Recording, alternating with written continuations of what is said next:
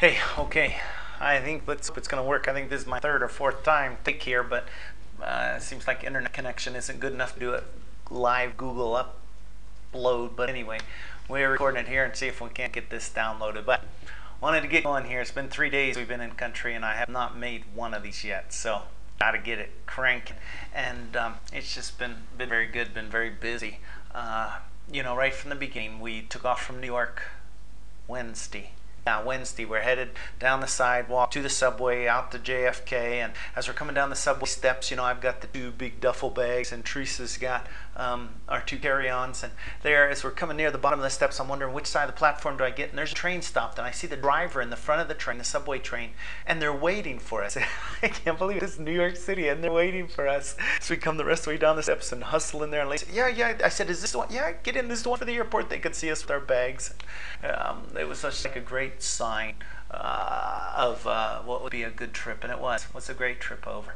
And although our flight was canceled out in Nairobi, but they took good care of us. Up night in Nairobi, so we got here Friday afternoon, and sunny and gorgeous. Flying in here, it's just those incredible feelings that come over you as you see the hills and you see the lakes, and it's just such an incredible country. And Friday afternoon, walking down the sidewalk, after we got checked in, here's a lady with one crutch, recognizes us. We took a second, and then I recognized her, Elizabeth. She'd worked for one of our friends, a dentist who'd been here before, and since we'd left, she'd lost a leg to cancer. She's really doing well walking on this artificial leg, walking back and forth to work at the hospital where she did recovery. I think she got a job after her recovery there at the hospital or something.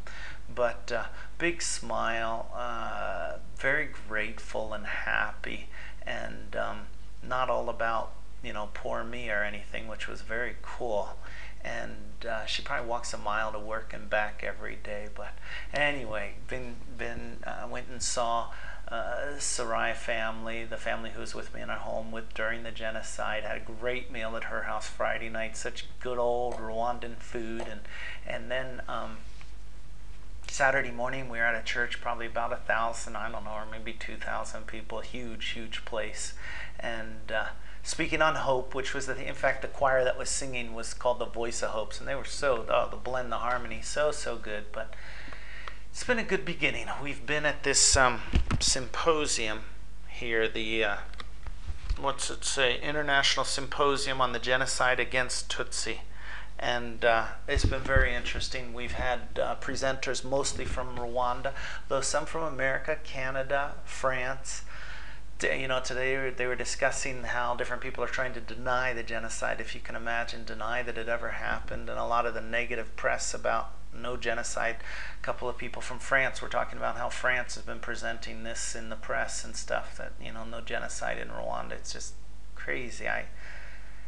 Anyway, last Saturday night, really good documentary. In fact, so powerful I couldn't watch the whole thing. As you're back and driving through different parts of the city, and of course all the memories flooding back. And some of you maybe remember I wrote a blog last time I was here in August, kind of feeling desperate for new memories.